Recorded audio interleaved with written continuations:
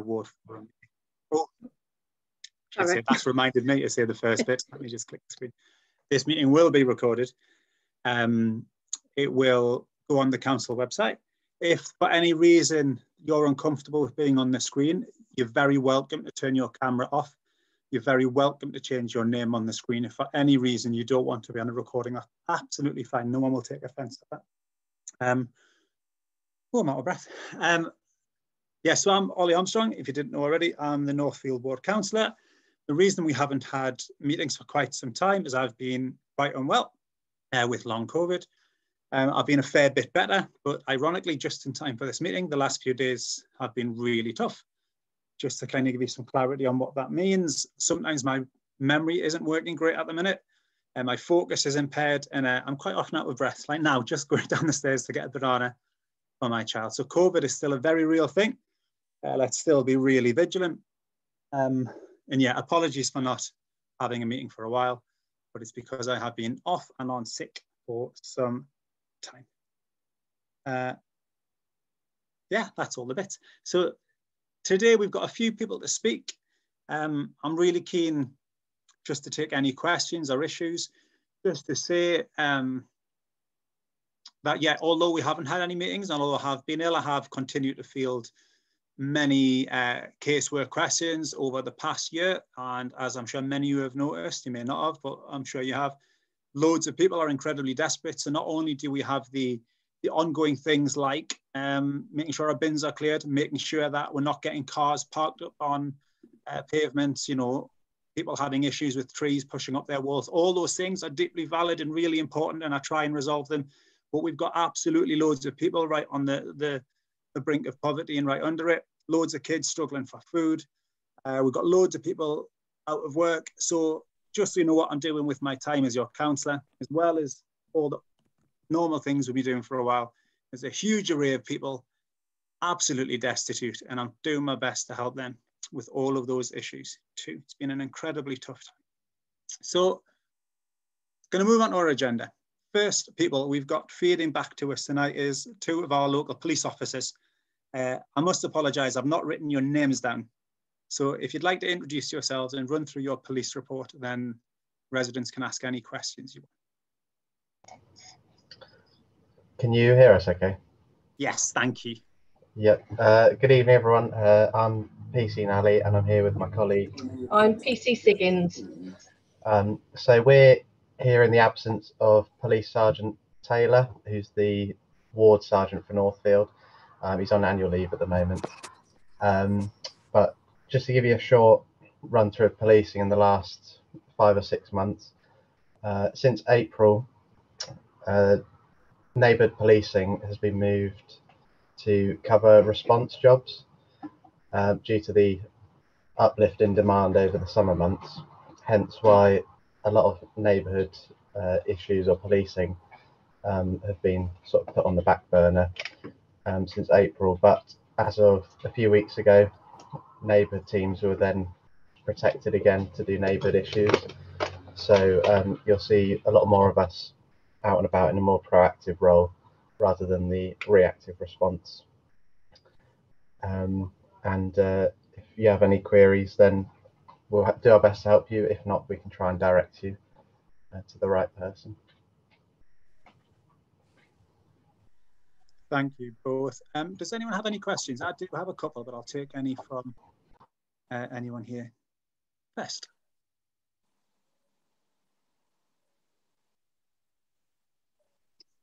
Ollie, could I ask a quick question, please? Yes. Hello. This is actually as a citizen, but there's been that I'm aware of over 20 street robberies in the area recently, and I know the police are doing everything they can in order to ensure that the people that are doing this are caught.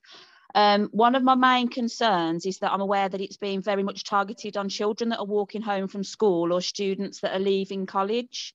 And I wondered if there was anything that could be done to sort of make people aware that this is happening and the people that are doing this haven't yet been caught. Thanks, Lewis. We'll take one question at a time, just because I think these are often really important questions. So if you guys could feedback on that one, that would be great. Yep. I'm aware that neighbouring Kings Norton team and the rest of us have also been focusing on these robberies. We are aware of them. And a specialist team was brought down yesterday to the area to target those robberies. In response to making children's schools and colleges aware, we are tasking members of the teams to be visible around school opening and closing times. Hopefully that's something we'll continue to do.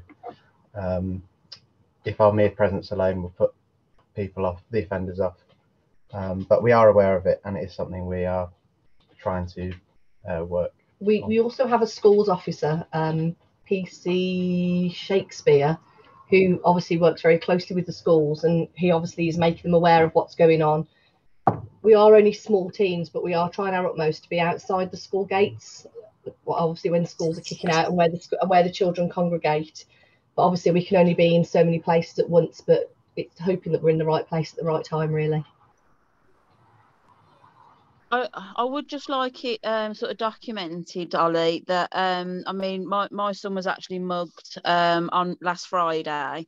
It was an absolutely horrendous experience, not just for him, but for the whole family. When we actually called the police, nobody came to us at that time.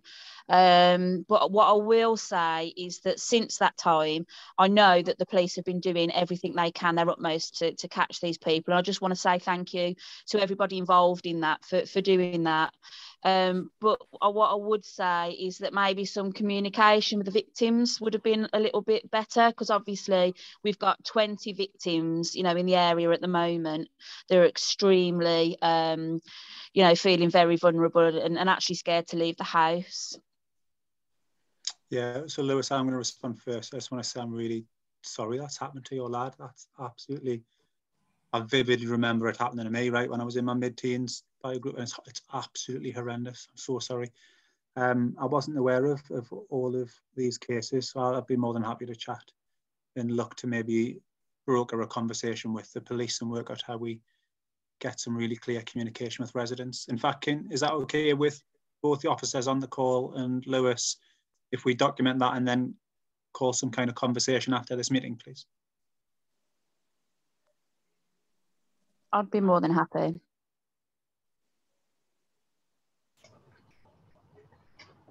Yeah, that should be fine. Thank you. That's really helpful. I do have a couple of questions, but I think I saw Roger's hand up. Thanks for that, yes, Roger. Thanks, Ollie. This may seem trivial compared with what we've just heard, but I seem to believe and hear that we're subject to a plague of motorbike users who seem to be racing up and down Tessell Lane and other roads in the ward at breakneck speeds. Some of them have got L plates on, so clearly they've no idea of their responsibility in terms of speed limits. And I just wonder whether this has come up on the police radar, whether they're able to take some action to contain these characters. Sometimes on a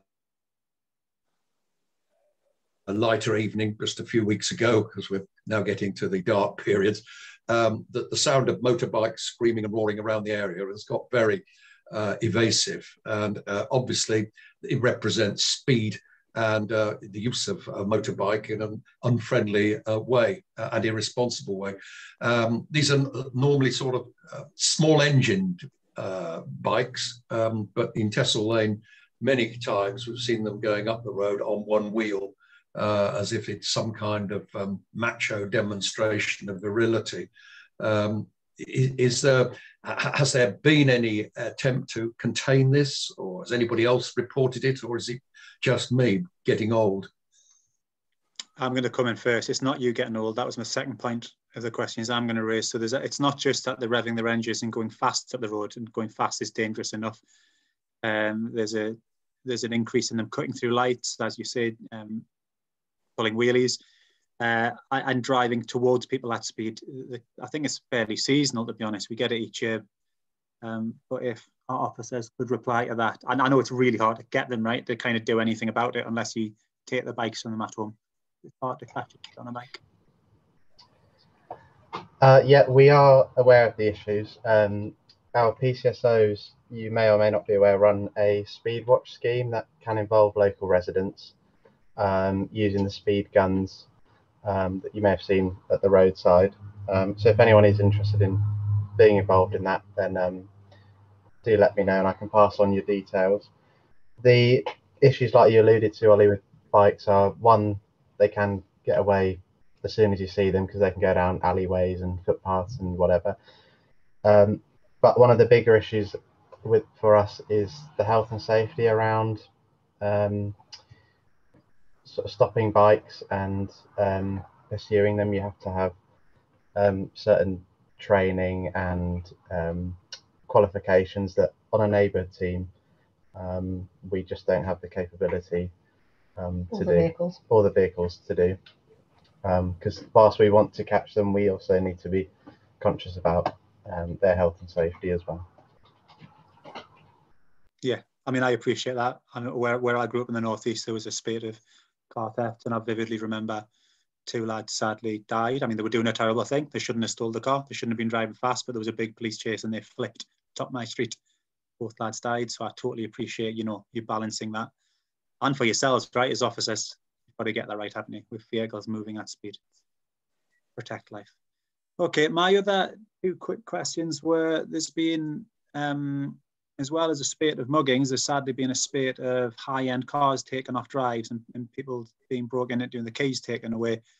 I think there's been at least 20 in the block around where myself, Jerry and Roger live. So is there any feedback on that I can put back to the residents as to how the police have responded? Again, we are aware of it. Before, when we could do more proactive work before we moved to response jobs, we were focusing a lot around vehicle crime. And in fact, tonight, 2 of us are on until the early hours of the morning to prevent these burglaries and car thefts as well. So it's something we're trying to do to deal with. And I know the traffic teams focusing on it a lot. But it is just such a widespread problem and it takes seconds for them to turn up and disappear. So we are dealing with it, and it's a problem that we want to sort. It's just a lot of it can be being in the right place at the right time, which is unfortunate, really. Yeah, absolutely. How are these car thefts actually happening? I mean, you mentioned 20 in the immediate environment of Hanging Lane, Tessel Lane and Bodnam and areas like that. And high value cars, well, I'm disappointed mine isn't a high value one, but perhaps I'm comforted by it. How and what are they, how are they able to do this? Just to smash windows or to jack the car up or use one of these electronic devices to get the key code? It'd be interesting to know, because we could take some action and advise the local community of what they can do to make their cars more secure. Is an additional safety lock on the steering wheel a good idea? Because if so, we need to help ourselves, because we can't expect the police to be there all the time. But, you know, we need to take action ourselves, perhaps as much as possible, to make our cars as thief-proof as we can. Just to say before the officers come in, I know those on my street. So the reason I knew is I'm in the WhatsApp group for a few of the roads around us. Sadly, people came through the door and took the keys, and rightly so. The advice is keep your keys by the door. So if someone breaks in, they don't harm you. They just take your car, because your life is worth more than your car. But even with putting an extra lock on, if you know they're going to want the key for that too. I don't know if the officers have got further info, but I know that's what's happened on my road, that people have come through the door and taken the keys. Yep. In certain scenarios, it is that the offenders will burgle the house just for the cars, the keys for the cars on the drive. Other scenarios, a lot of cars now are keyless entry, so they'll come up to your front door with what looks like a laptop bag, and that boosts the signal from your key fob to the vehicle, unlocks it, and off they go. Other incidents we've had are victims have left their cars running. Either they've just popped back into the house for a few moments, or they're, like in the winter, defrosting the ice on the windscreen. And offenders will just be walking past, jumping it, and off they go, and you never see it again. We do, some of you may or may not be on it, have a WM Now messaging program where we message out, one, what's going out in the community, but also ways in which you can stop or protect yourself and your family. So you can put bollards on your drive, disc locks on your steering wheels, ring doorbells. Faraday pouches for the keys. Yeah, my colleagues, Faraday pouches for your keyless car keys. There are a real wealth of ways you can use. Good lighting as well. All just puts the doubt in the offenders' minds. There's also advice on the West Midlands Police website of how you can make your car that much safer and what you can do to obviously help your security at home. I have to try to see if I can find the link. I can't.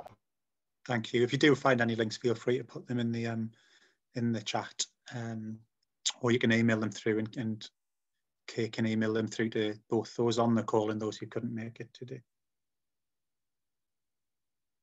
Sorry, just looking at the agenda. I think that's all the questions. Oh no, sorry, Paul Scott had one as well. Paul, do you want to come on and ask it? You've put it in the chat. I can read it out if you don't.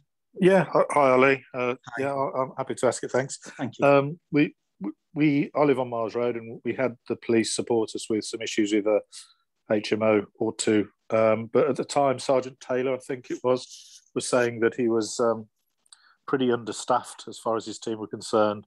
And I was just wondering whether anything's changed since, and whether you're seeing the numbers of recruits and police increasing again now. So a question to PC Nally and PC Siggins, I guess. Yeah, good evening, Paul. Also, I don't know the full details around what Sergeant Taylor said to you or when he said that to you, but we have since August time, July, August time, had a big decline in the number of officers on our team. But we are due to get 3 more officers, 1 PCSO and 2 police officers in the next month to 2 months. So again, hopefully that'll have us back. And we have also been affected by long COVID as well, with sadly with 1 member of our team.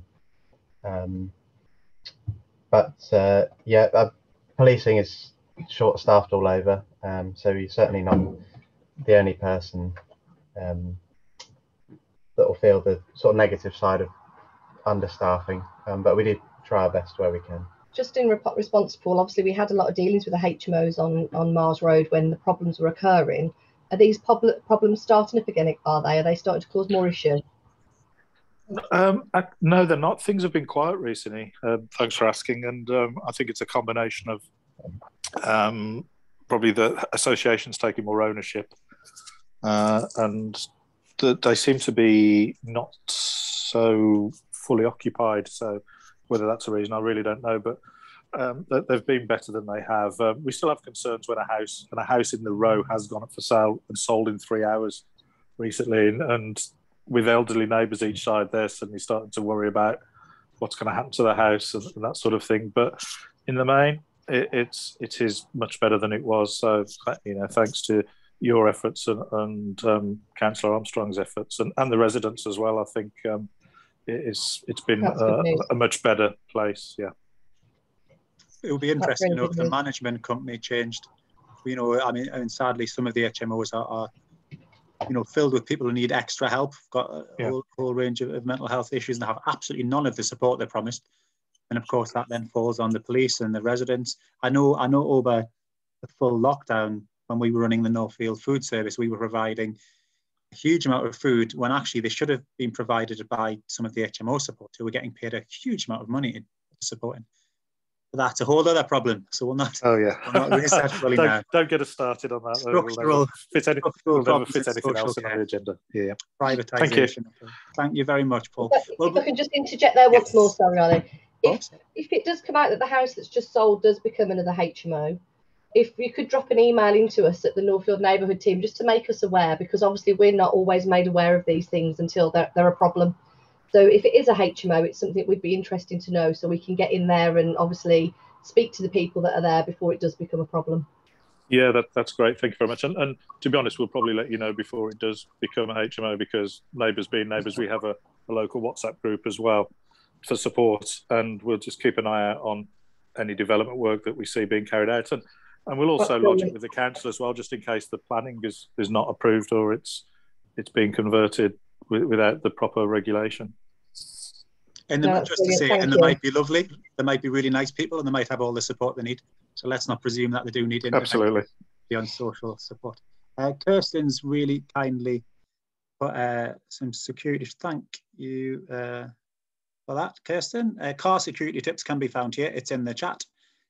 Kay, if we email that out as well and in the follow-up in the minutes, that would be really helpful. Brilliant. I think that's all the questions for the police. Thank you so much for joining us. You're very welcome to stay, but you don't have to. You've got plenty to do. Yeah, do what you wish. Thank you very much. You're welcome. No, just thank you. Yeah, thank you for, and thank you for raising your issues as well, because we are here to help. So please do feel free to message us anytime. Thank you. It's lovely to have you on the call. The next point on the agenda is, Jerry, you've got a few things you wanted to run through. So do you want to run through your points, either questions or points you wanted to make? And then I'll respond with some bits to that.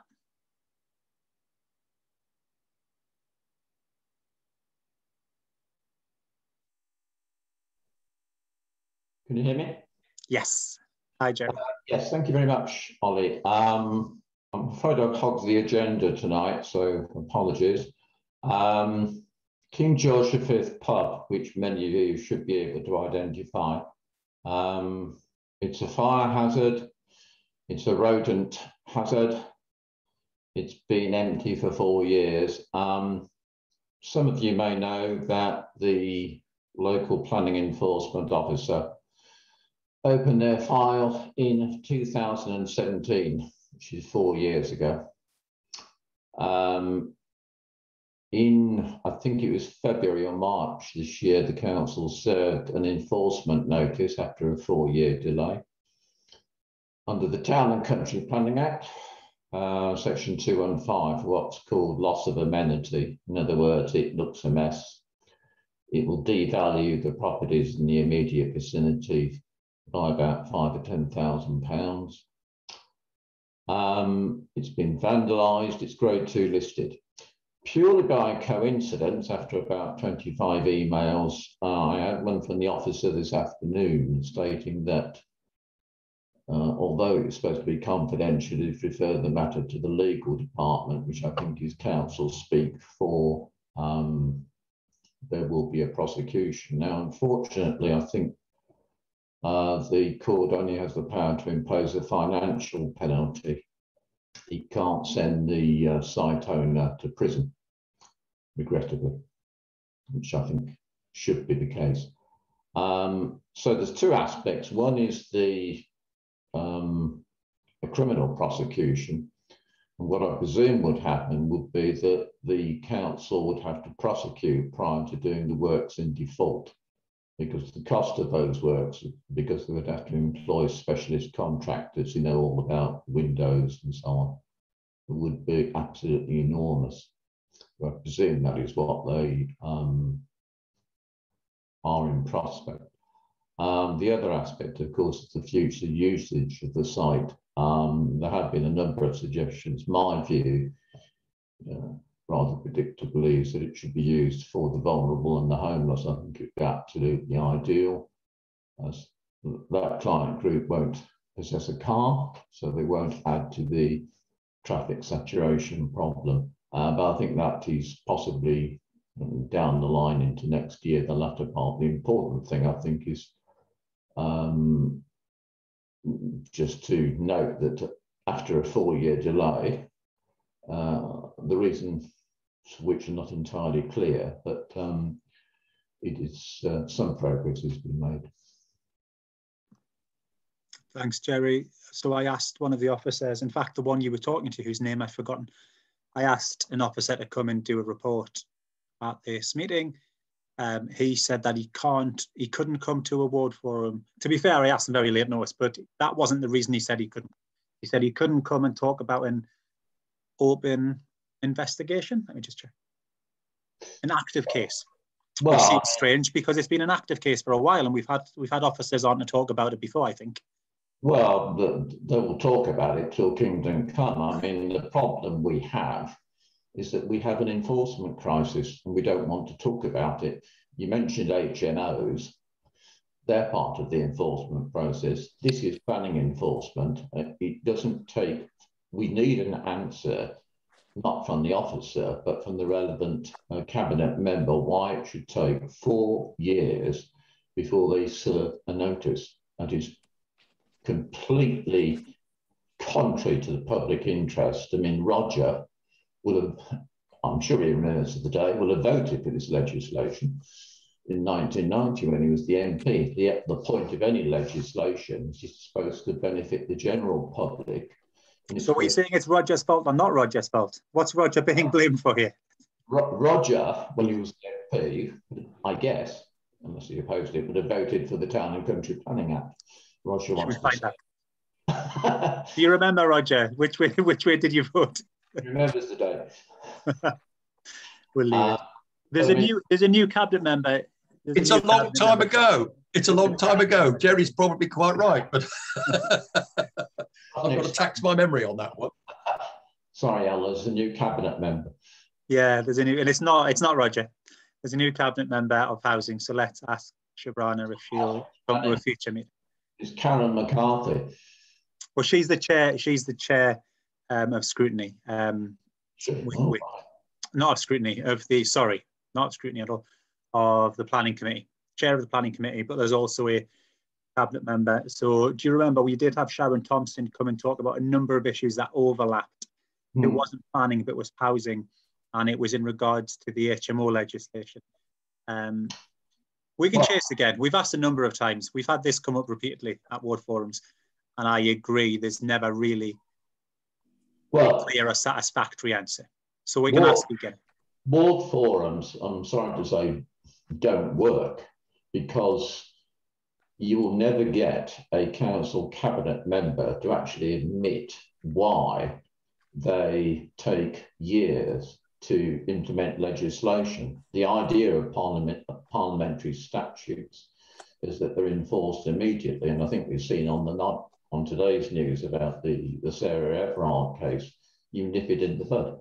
You start with the offence, and you have a zero tolerance approach, and that is what is required. It's the same thing when the gentleman, the police, mentioned HMOs.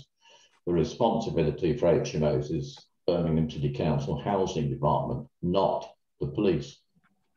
And that is the whole point. They're fobbing people off to other agencies, and it doesn't work. And indeed, the ward forums, which I think is it about the 3rd or 4th year, we've discussed the enforcement crisis. We need a fresh approach. I agree, as you know. Yes. It's a real shame. And at some point, that building will be decrepit to what's close to it now, and it's a real loss if it is. It's a glorious building. It's decrepit, but I mean, future uses is one, but the issue which I think the council have missed is if any predatory external actor wants to come into this community, they know they can get away with it because they know BC won't enforce. And that is the attitude we have to change. And I presume the reason the officers can't discuss it is I believe they probably don't properly agree with the policy which has been thrust upon them. So the intention is to change the policy, to have a zero tolerance approach. It's like any criminal offence, you nip it in the bud when it happens at exactly that moment. Yeah, I agree. It would certainly free up more space to, especially when there's a housing crisis and a social housing crisis, and It's a fairly obvious solution, isn't it? Kitchens there's rooms. there's everything there for them. There's a job centre across the road. There's nearby supermarkets. I mean, you could nationalise all empty buildings and make it all social housing, but I'll run on that platform another time. Well, what have we seen on the news tonight? Midlands News, special educational needs yet again coming up. These are the issues which actually concern people. Totally agree. Is there any questions around what Jerry's raised? And we will look to, once again, we'll look to get some officers to report back in future on the King George and the bigger problem of not enforcing any of the regulations around planning. Ollie, can I just ask, it might have already been answered, but my internet's a little bit dodgy. The last I heard was that it was being turned into luxury apartments. Is that now not happening? What's the situation there? Go on, Jerry. No, in a word. I think Mr. Khan withdrew his planning application, but it's a well-known tactic is for a site owner to enter a planning application. In other words, the city council might do something, and then the landlord or owner drums up a planning application. It was never going to succeed because I think he wanted luxury flats there. Well, if you're going to live in a luxury flat, the one location you don't do it is on the corner of Tessel Lane and Bristol Road South, opposite the job centre, with all the mess of the Bristol Road flats on the other side. It's hardly consistent with luxury flats, so we withdrew his application. Well-known tactic. Well, I will just say that the last conversation I had with Mr. Khan is that was going ahead. So I'm obviously quite surprised that, you know, that that's the case. Conspicuous by his absence on site. That's the problem, isn't it? There's been the purpose of a Town and Country Planning Act notice is for the owner to carry out the works. And the sensible thing for Mr. Khan to have done would be to site board so that nobody could cause any further damage. I mean, there's been windows ripped out. It's enormous expense that's going to cost. And expense to the police every time they have to come out because there's people in there. You know, I do agree with that. Yeah, but it's going back to the original problem. It shouldn't take 4 years. This is in the middle of what is quite a good residential area. It shouldn't take 4 years. The onus is on the council, not the owner. It is the council which is supposed to be the law-abiding body.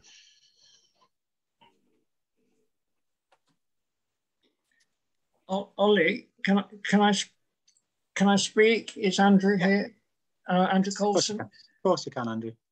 Just to say, I think it would be quite sensible to see if we could get an officer from the planning department to come and talk about the general process of how enforcement takes place, and you know what actions happen and what happens if they're thwarted and what the various steps are.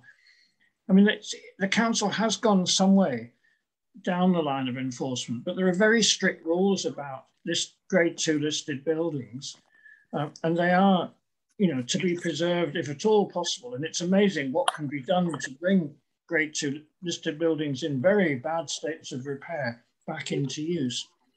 Now, if we had an officer who spoke about the general ways this works, then we could also ask this officer to look up where the council is on this case in particular, so that if questions came up about it, you'd get a more informed position, at least on where the council is with it all.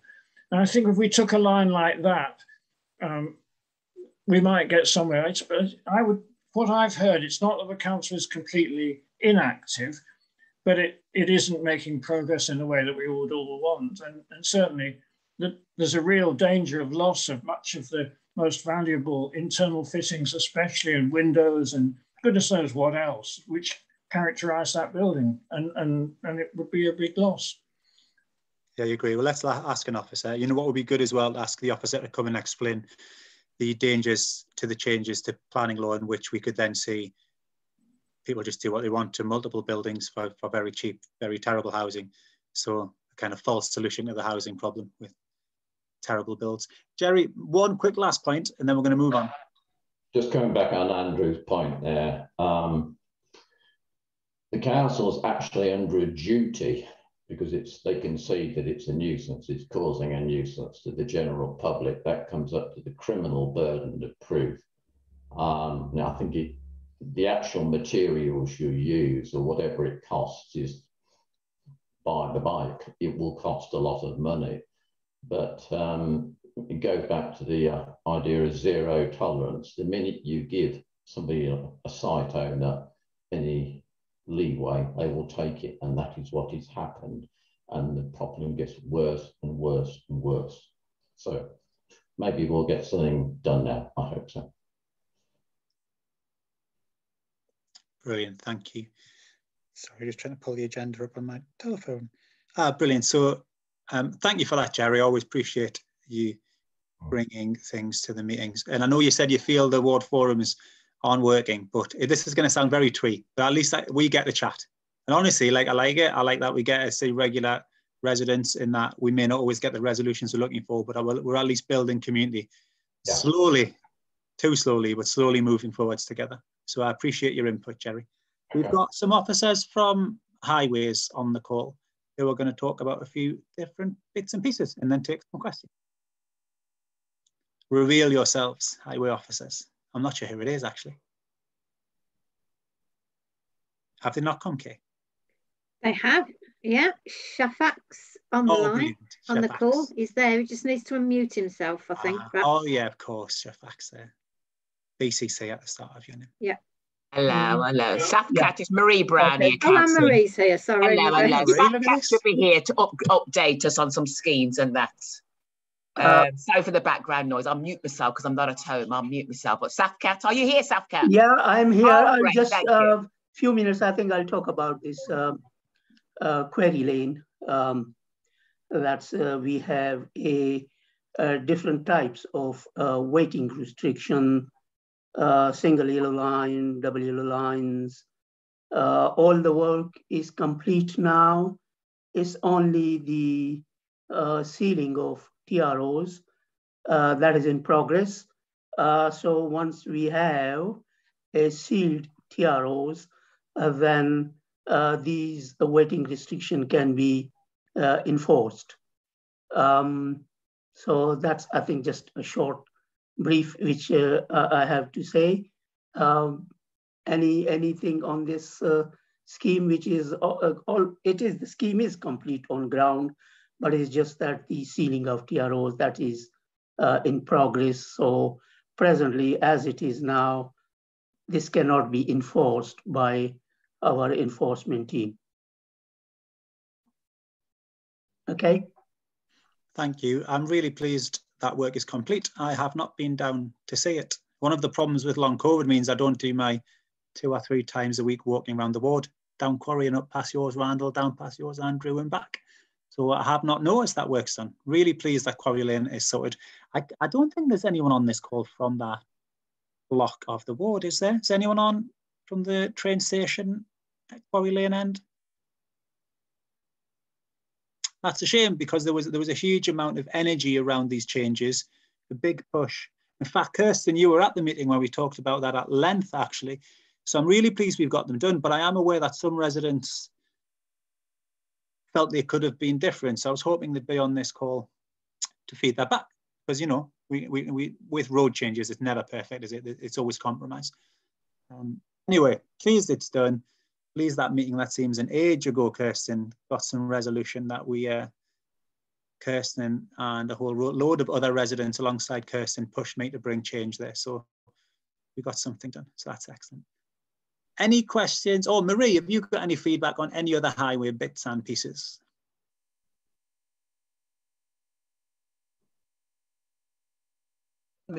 No, sorry, I've got no updates for you, Councillor, no. All right, good to see you. Good to see you. Yeah, good to hear you.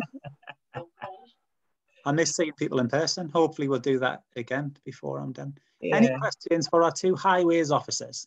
Come on, Yes, there's Ollie. always questions. Yes, Ollie, I'm confused about all of this because question of potholes has to come up.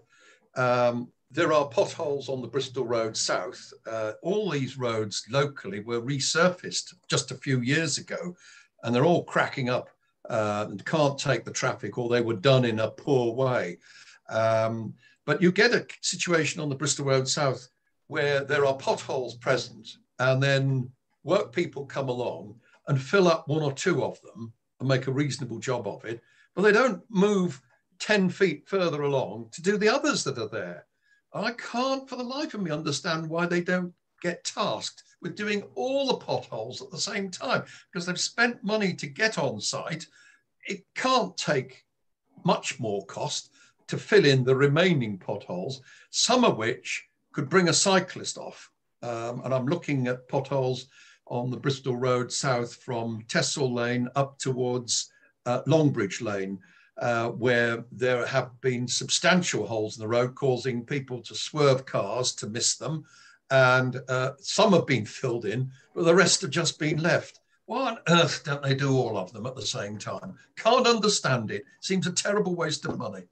Because you have to report each one individually. I think, I mean, our two highways officers are welcome to come in on this. I think this is a question. It might be good, Kate, to see if we can get Lucy O'Grady on the call, who oversees. Yeah, I'm going to say that. Yeah, we could do with somebody from Kia to explain. Yeah, I was trying to remember who it is now, not Amy.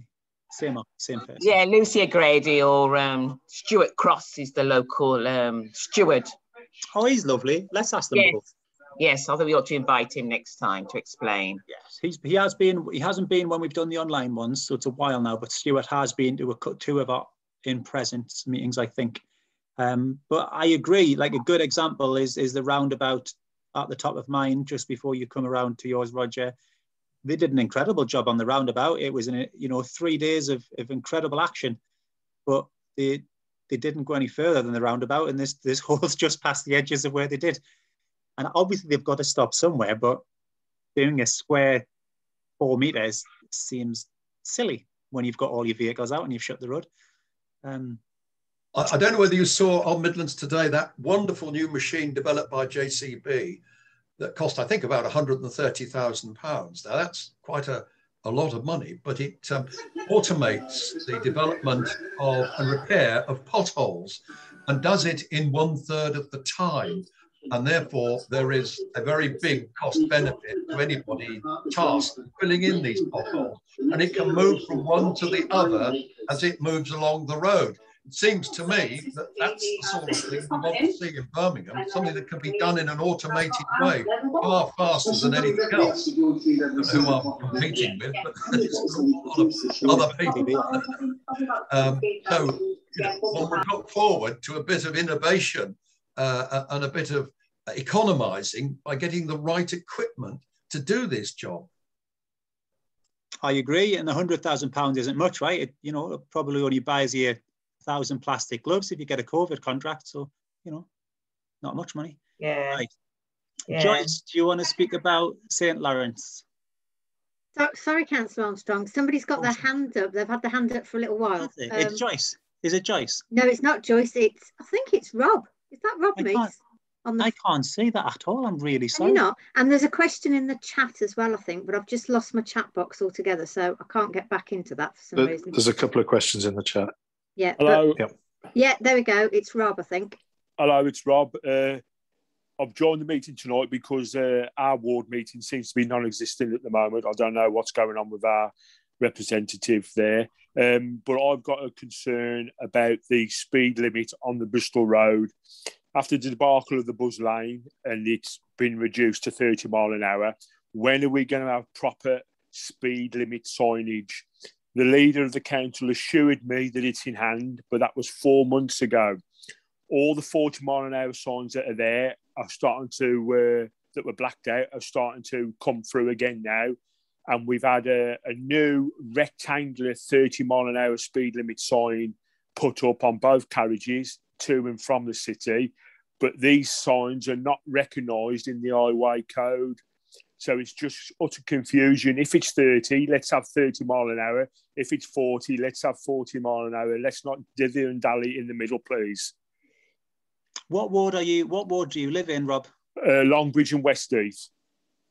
The Conservative councillor has been very active. I've seen nothing of the Labour councillor for many, many months. Well, you're very welcome on this call. Thank you very much. I agree the signage is confusing. I'll have to get, sorry, Councillor. Yes, Marie Brown again. Go on, Marie. Yeah. Yes, I totally understand with, forgive me for calling you by your first name, Rob's comments. He is right. We have had a lot of complaints about confusing signs. They're not quite sure. But because there's an ongoing project they're doing, they have blacked out. They haven't done a very good job. And yes, they are coming through again. It's projects head office who's managing this scheme. So I can only ask them for an update tomorrow and ask them to update you, Councillor. That's all I can say at this minute. What's the bigger project happening there? Well, I think it's to do with the bus lane, introducing the bus lane. Because I mean, from the office, Vineyard Road, intercity, past the orthopaedic intercity side, they're introducing a bus lane there. And I know RW was doing some changes to the carriageway and that. So dare not say anymore in case I get it wrong. Unless Sapcat can update me. Yeah, let's not guess. Let's have Kay invite someone to the next meeting to answer Rob's question. And Rob, as I said, you're very welcome on the call. Ollie, I hope they're not introducing the bus lane because they've just painted it out again, haven't they? Yeah, let's just backtrack before front page please news. Don't get into this. Let's not get front page news over things that aren't true. Don't get me in more trouble. I'm in trouble enough. Lewis wants to come in. Lewis, you're cutting out. I just wanted to say that quite a few citizens have reported to me that they've actually been given 85 driving down the Bristol Road, thinking that it's 40 miles an hour when it's actually 30 miles an hour. They've asked me to sort of raise that tonight as well.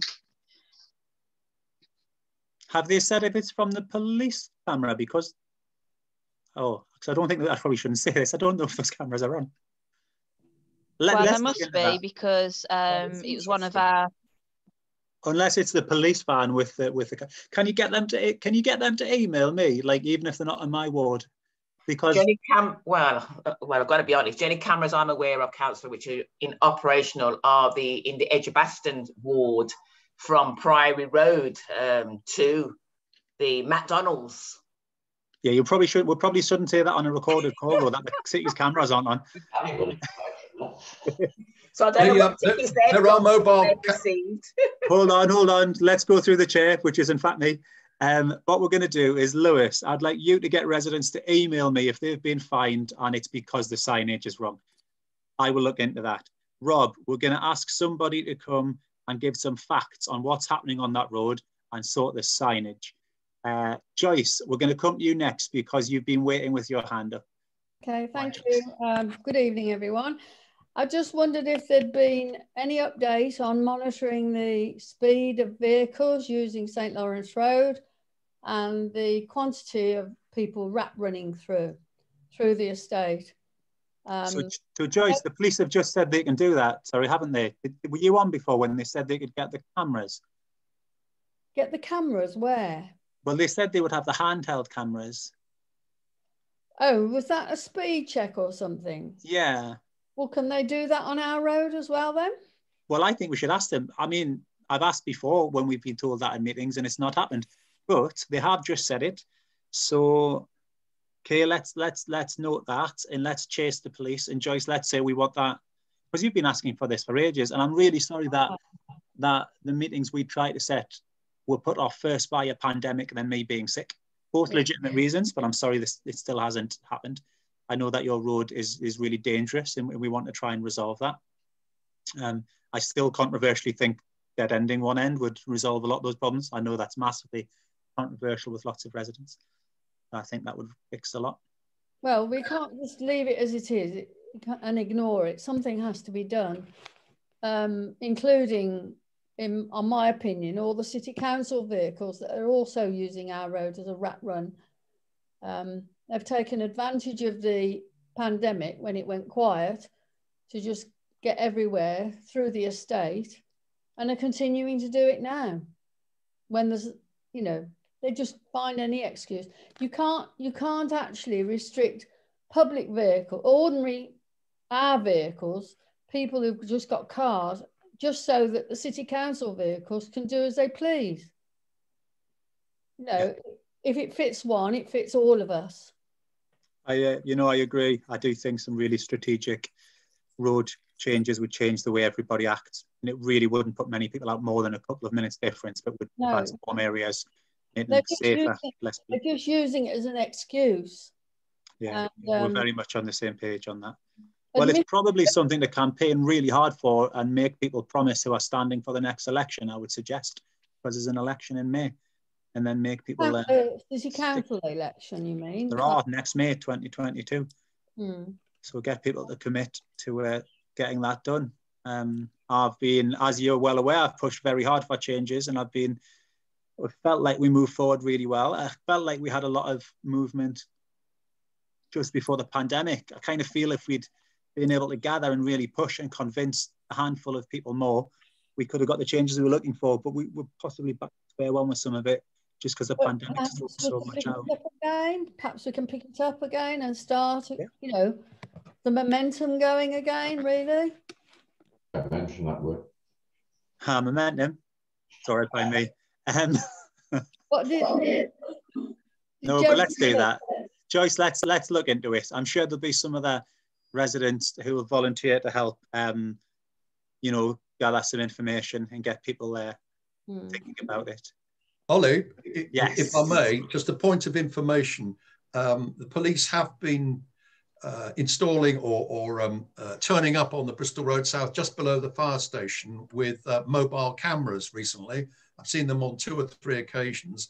So that obviously is a trap that people can fall into, coming down the hill past the Shell station and speeding up. So one needs to be careful about that. And I thought our police friends suggested that we actually operated the handheld cameras to monitor speed. Volunteers, if you like, just to be seen to be doing something. I'm not sure that they were actually going to do it, because I think he said, we'll train you to use it.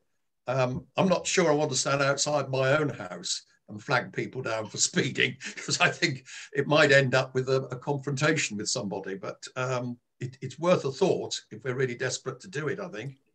It is worth a thought. And if I may, if I may, the resident scheme where they become the speed monitors, I think I don't think you can be prosecuted, but I think you can be sent a warning about your speeding. So I think it's only enforceable if the police are operating the equipment, but it's just a useful tool to raise awareness and encourage people to drive differently as well. So if it slows the traffic down by residents perhaps taking a more active part, then it can only be a good thing. It can. It should be an emergency measure though, right? Like I do think those kind of roles should be paid properly and trained. Yeah. Paid a salary. It's where the big society falls flat. Right? People aren't paid for their work, pay for your labour. Okay. So Joyce, we will look back into that. We'll see if there's any other residents who are up for helping kind of gather people together and start thinking about it. I do suggest you push that for whoever's standing next May. Highways done. Any other, right, we're at the end really. Any key issues you want to raise that myself and Kate can take away for future meetings? Just one thing from me, Ollie, if I may, and for the people who don't live in sort of the Mars Road, Church Road area, we've had a note put through our door from Kia about impending roadworks on Church Road. So from Bunbury Road up to the traffic lights at the centre of Northfield, which will start the week after next. So just a warning more so for people who won't have had the leaflet but may need to travel into Northfield. Right. Thank you, Paul. I can share that. Anyone else for anything else? Sorry, Ollie, one more for me from somebody else, again, not for me.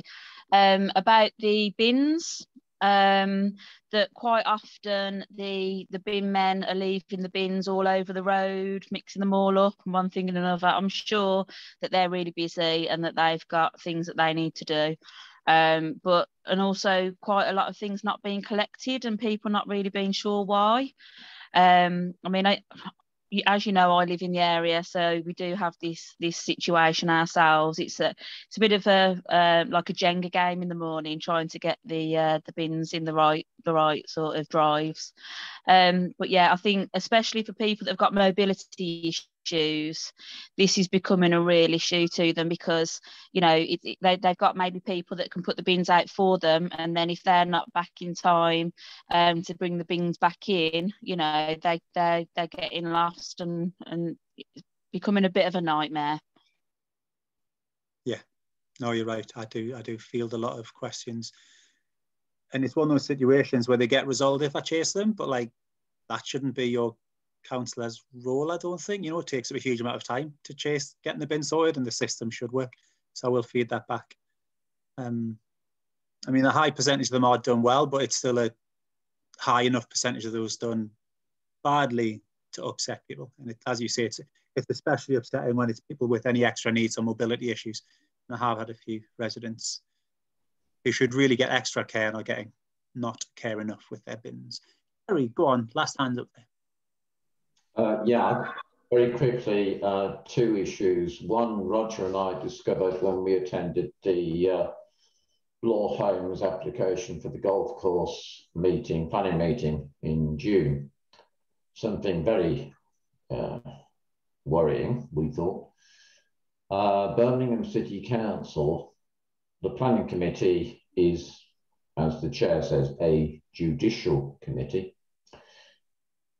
What it will therefore do is send you, if you're lucky, a unique reference number so that you might be able to object individually to a planning application. That's all right. What they won't do, I understand, I think I'm correct, is that they don't give any particular precedence or significance to a community objecting. Therefore, where, for instance, the community objected to the North Worcestershire golf clubs being zoned for housing, the BCC wouldn't pay any attention either to what the MP says or what the councillor says, which we didn't know about at all. It came as a complete surprise. So that really dramatically alters the scope of any future public participation in planning. It absolutely limits the ability of our elected representatives to actually voice their community opinion. Does anybody know anything about that? We knew nothing about it. I think planning rules are going to be massively pulled back. Sorry, who's that? Andrew? It's Andrew. Shall I speak, yeah. Ollie? Yeah. Planning is a very strange process, and it's why it would be good to be a bit more briefing about it and about how the process of enforcement works, as well as the processes of planning applications. I mean, it's not that they won't consider community activists. It's that they only consider every single issue. It's the issues. It doesn't matter how many people support an issue. It's the issue that matters. And so, yeah. If the issue's been raised by one person, that issue should be in their reports and it should be considered. The fact that it's raised by a large number is of slight relevance, but very little in when it comes to planning law. Now, that doesn't mean it's not worth having meetings. It doesn't mean it's not, because you may discover other issues or other ways of putting them.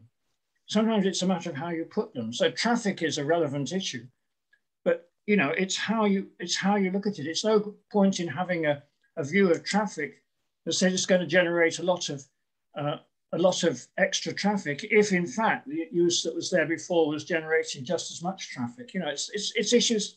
You have to be quite knowledgeable to really be effective when you're making your objections.